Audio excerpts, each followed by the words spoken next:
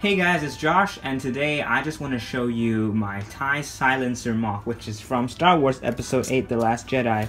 And I apologize in advance for such a crude setup, because I'm really busy with a lot of things right now, and I just made this model in my spare time wanting to make some improvements as well as get the model in my hands without having to buy the set, because I feel like the set's not really worth it.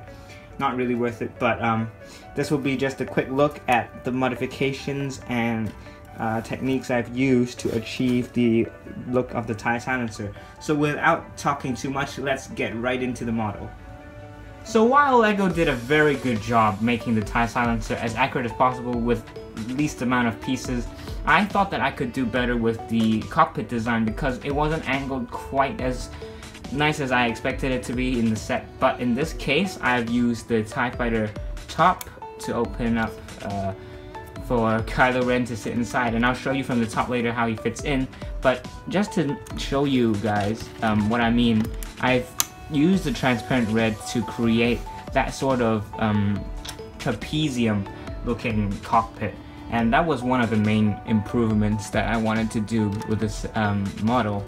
Another thing of note is the side panels here, because the coloration in the LEGO set wasn't quite accurate as to the final design in the model, because LEGO didn't really have a say in that. It was mostly prototype photos that they were shown to make the LEGO model, so no blaming there.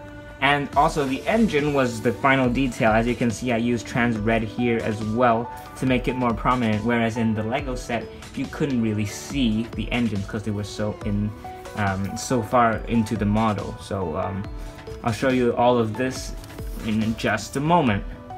Here's the look at the cockpit. As you can see, I put Kylo Ren in there, but I can just remove him right now to show you what it's like.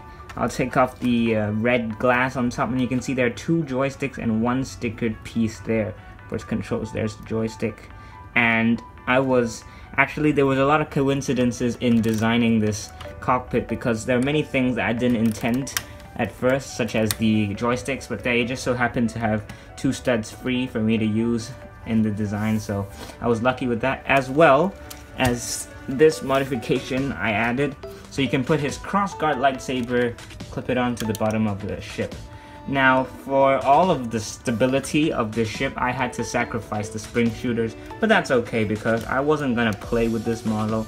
I was intending it to be more of a collector's item or even just a display model. So all of that looks alright, and the real structural engineering behind this is Technic beams here, and then one that connects both of them that goes through the center fuselage, which is why I had to take away a lot of space for the spring shooters.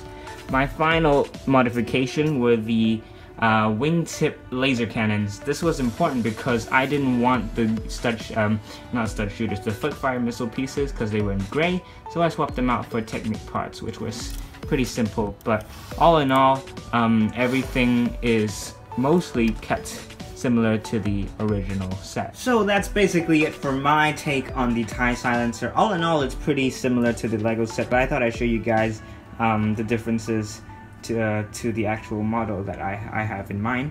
And this is a really cool ship. I really like the design, really like the size of this thing, and I tried to keep that accurate to the LEGO set so that I know the proportions.